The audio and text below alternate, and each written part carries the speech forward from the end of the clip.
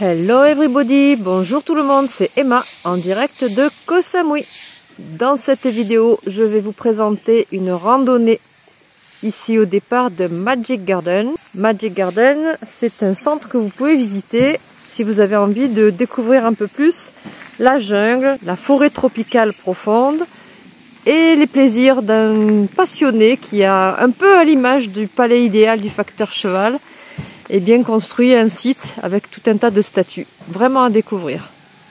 Mais aujourd'hui, place à la randonnée, c'est parti! Le circuit de notre randonnée d'aujourd'hui va nous permettre de tourner un petit peu autour de ce radar qui vient de l'armée, qui est un radar d'observation. Donc on a tout un itinéraire qui contourne les différentes collines. Et tout à l'heure, on va se retrouver au pied de ce radar. Je passe régulièrement ici, mais regardez cet arbre.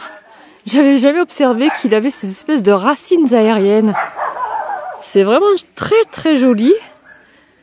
Et on dirait qu'elle semble plonger dans la petite rivière qui est ici. La même chose avec un zoom. Oh, c'est assez impressionnant. J'avais jamais observé ça de si près.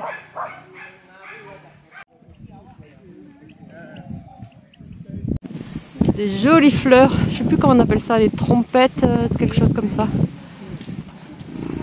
Il y a un petit vent légèrement frais.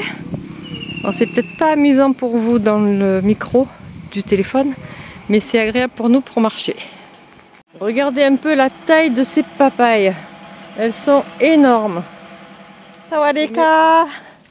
Sabai de maika! Shai? Sabai, sabai? Hello! Quelqu'un m'a récemment demandé le nom de cet arbuste qui fleurit. Eh ben j'en ai aucune idée à vrai dire. Je vais voir avec mes copines thaï si elles peuvent me renseigner. À nouveau un petit clin d'œil à Christophe et Marilyn. Ça y est, je viens d'installer le stabilisateur. Il n'était pas admissible que je ne l'installe pas alors que je l'avais dans le sac. Allez, mangoustanier que vous voyez ici. Vous repérez des petites orchidées sauvages installées directement sur le tronc. Cet arbre est visiblement très âgé. Je ne sais pas s'il donne beaucoup de production encore. Mais la mangoustine, c'est tellement bon.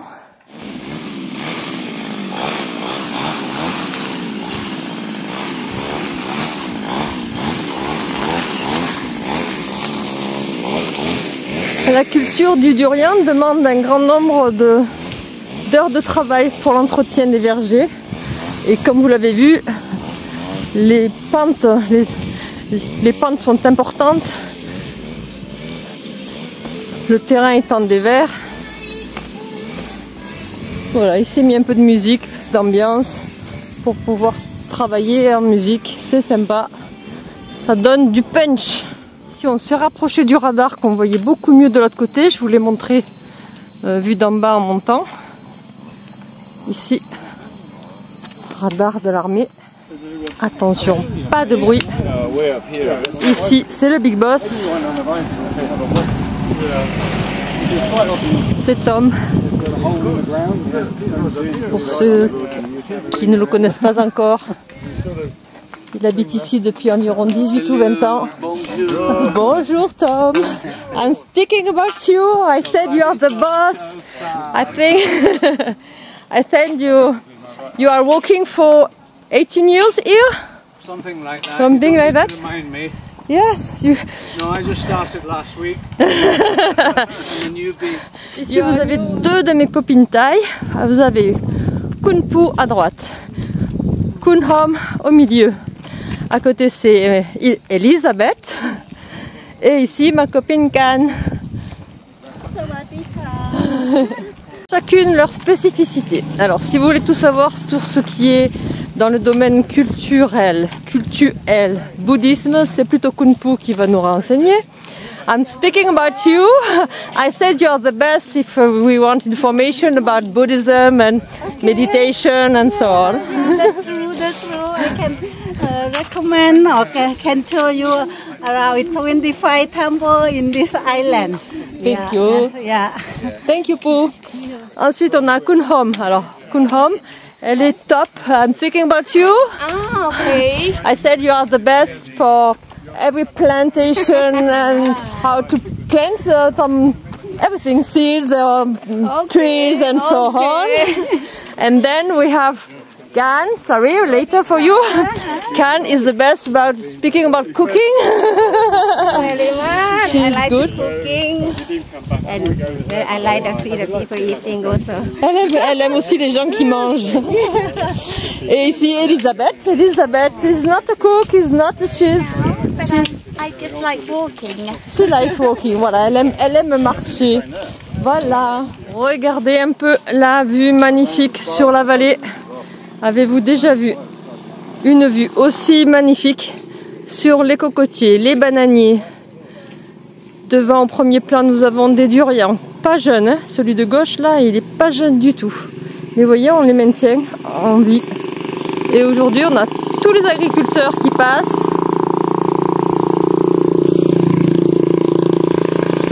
Vous avez vu un peu le sourire, voilà. Ce qui est agréable ici, c'est que au-delà d'avoir des gens adorables, toutes ces personnes vont travailler, c'est dimanche, hein, et on reçoit beaucoup de sourires, de bonjour. Vous avez vu les enfants tout à l'heure, je vous ai montré les enfants, ils sont adorables.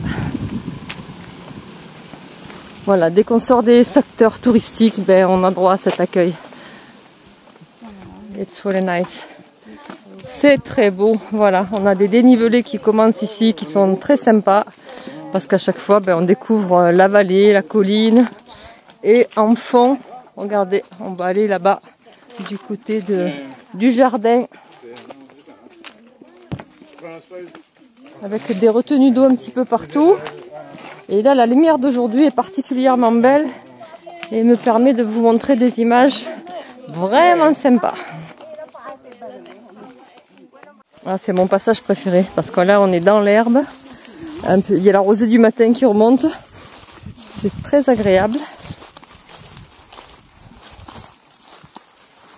Je vous laisse apprécier le silence du lieu. Mes collègues ont choisi de partir vers la droite et moi je pars vers la gauche. Non, je n'ai pas l'esprit de contradiction, c'est juste pour vous montrer le lieu depuis les hauteurs. On commence à voir les fleurs de lotus ici.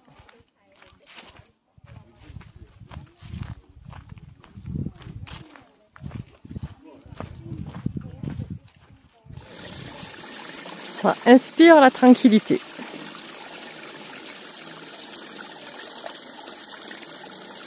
Un peu partout sur l'exploitation, ils ont implanté des cocotiers à qui ils ont donné une forme un peu spéciale. Ici sur notre gauche, eh bien, ce sont des palmiers qui ont été plantés. Alors je peux vous dire qu'avec les racines directement dans le lac, ça va donner de belles plantations. Et regardez, un palmier qui est directement sur le lac, ben, ça donne des vues superbes. Donc la fameuse maison blanche qui est en face de vous, elle accueille des hirondelles, dont la production de bave est très convoitée par la clientèle asiatique et notamment les Chinois. Elles auraient des vertus érotiques. Ici vous voyez le long du lac, eh bien, tous ces palmiers qui ont été implantés. Petits, ils font des aménagements supplémentaires, ce qui laisse à penser que petit à petit qu'ils vont accueillir plus de personnes. Ils ont fait une route, là je vois, elle est toute nouvelle. Alors ça s'appelle Suan Sam Anong. On est ici à Ko Samui, dans un lieu fabuleux. On appelle ça The Hidden Lake. Hello, toutou. Une petite maison avec des hôtes vraiment super sympas, très accueillants. Voilà, ils sont dans le jardin, et bien ils viennent vers nous. Et vous voyez, les panneaux d'entrée vous annoncent banana for you, water for you, thank you, good luck. Voilà. Et bien ils vous proposent de faire ces dégustations gratuitement. Là aujourd'hui ils ont des petites mangues. Petites mangues vertes qui se mangent acides. Il y a des bananes. Ils me proposent de l'eau. Alors s'il vous plaît, soyez sympa. Ici c'est de la nourriture pour les poissons. on vous demande simplement de mettre un petit quelque chose dans la boîte. Petite box qui est ici.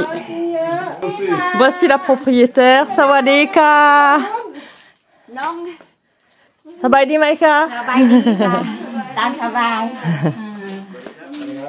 Une partie du lac. Voici la seconde partie ici. Regardez la qualité d'entretien et d'aménagement de ce lieu. C'est vraiment extraordinaire. Il y a les bananes qui sont suspendues.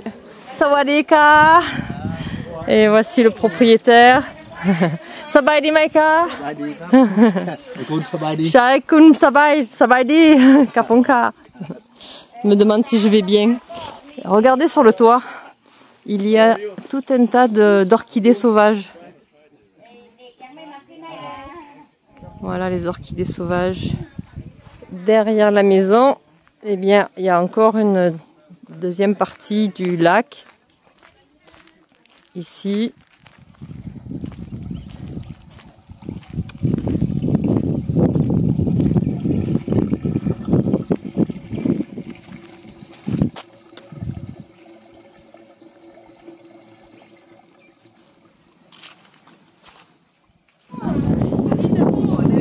Voilà, si vous venez, s'il y a des bananes, on vous offrira des bananes. S'ils ont des mangoustans, ils vous offriront des mangoustans.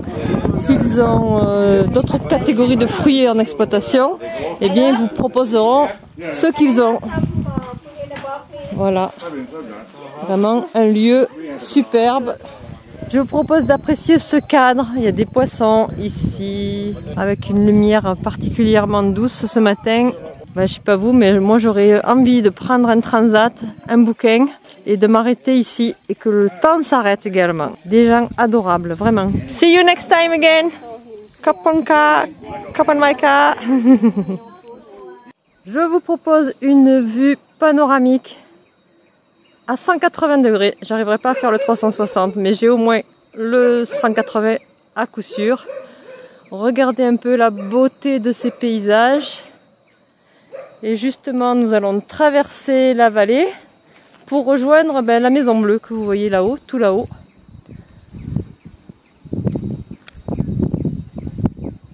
Voilà, c'est même un peu plus qu'un 180.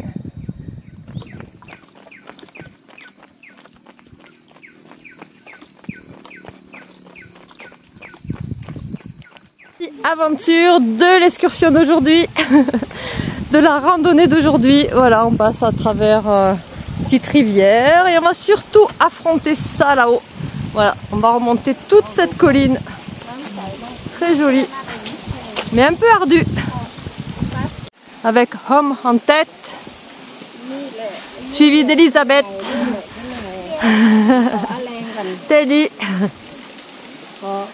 Pete. Après c'est moi. Et ensuite, derrière moi, il y a Pou, Can. Ici, vous voyez Tom, Matt et Marc.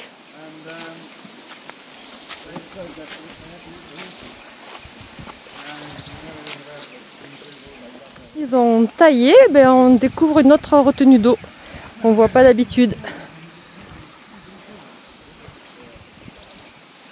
On est toujours dans les vergers de durian. L'herbe n'est pas trop haute comme aujourd'hui, ça va. Des fois, on a l'herbe jusqu'à la taille là. Alors c'est moins rigolo parce qu'on ne sait pas sur quoi on marche. Et maintenant, voici l'autre côté. Donc vous allez avoir l'autre 180 degrés parce qu'on est carrément en face de là où nous étions tout à l'heure. Donc en face, vous reconnaissez tout au fond le temple Wat Tipankon, tout à fait là-haut. Ici, on voit la pointe du temple. Tout à l'heure, j'ai filmé depuis l'armature d'une maison qui n'a jamais été terminée, là en face. Nous sommes ensuite descendus jusqu'au bas de la vallée. Et ensuite, nous sommes remontés par cette partie-là, qui est quand même très très raide. Voici mes compagnons de marche. Et ensuite, on va continuer de ce côté-ci, avec toujours des paysages à couper le souffle. Voilà, vous voyez, moi je m'en lasse pas. Ça fait 7 ans maintenant que je vis à Ko Samui. Et ça fait 3 ans 3 ans et demi même maintenant que je fais de la rando dans ce groupe.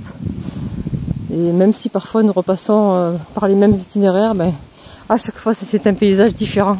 La météo est différente, ils ont coupé des arbres, ils ont ajouté des routes, ils ont taillé, ça change tout.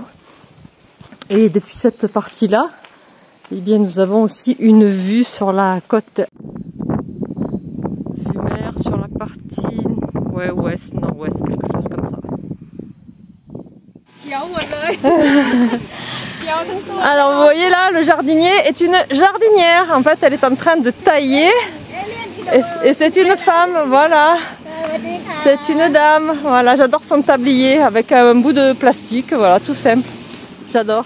What do you call this one, Kunom? Bainat. Ah, voilà, quelqu'un m'a demandé récemment pour cet arbuste. Ben là, il est couché, donc il est presque mort. Du coup, on prend des petites pousses pour pouvoir en faire repousser.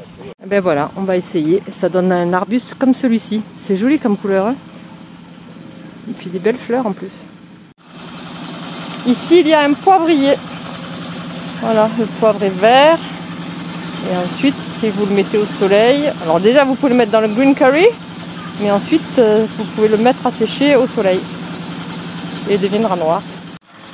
Ici, ce sont les pois que l'on met dans le green curry. J'ai oublié le nom qu'on leur donne. Ça fait comme des petits pois, mais de taille double par rapport... Ah ben voilà, il y en a là. Là.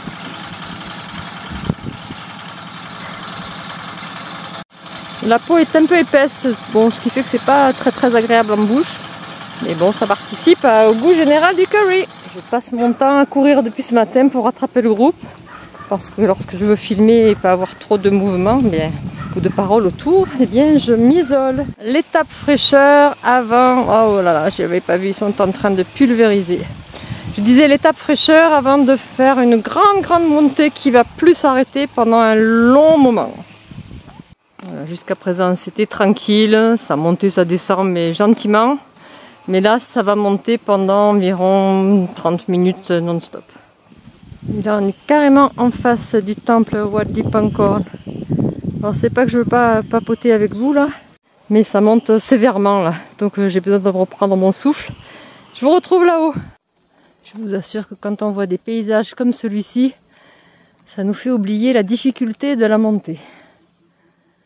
Et oui, je crois bien que je ne me trompe pas. Je pense que ce sont des goyaves.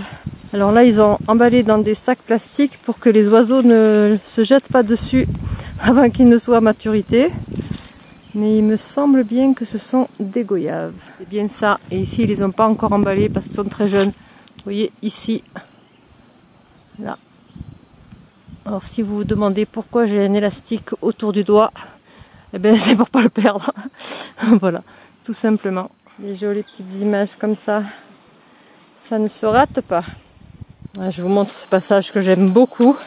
On est complètement à l'ombre. La route est totalement défoncée. Mais dites-vous bien que des véhicules 4x4 des agriculteurs passent par ici. Quand je dis défoncé, c'est défoncé. Hein, voilà. C'est la jungle.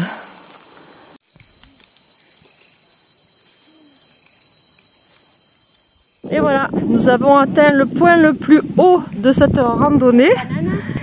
Et nous faisons une petite halte bien méritée après cette longue montée.